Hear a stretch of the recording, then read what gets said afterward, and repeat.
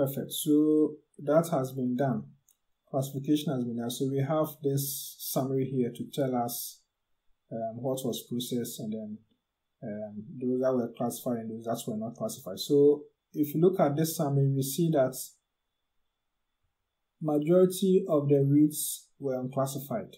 Okay, that's what this means. So there could be a number of reasons, and one of the reasons is that the database we are using is a smaller version of the standard kraken database. So it could be that the k-means, some of the k-means that can be used to classify those reads are absent in this database. So that is one of the reasons. Okay, the standard database has information of all the organisms in the NCBI database. Okay, so if it's possible that if we had used the standard database, then we could have had more of these reads being classified, but that is not there. So that is why these ones are unclassified. So that's what we need to know. So that is one of the possible reasons.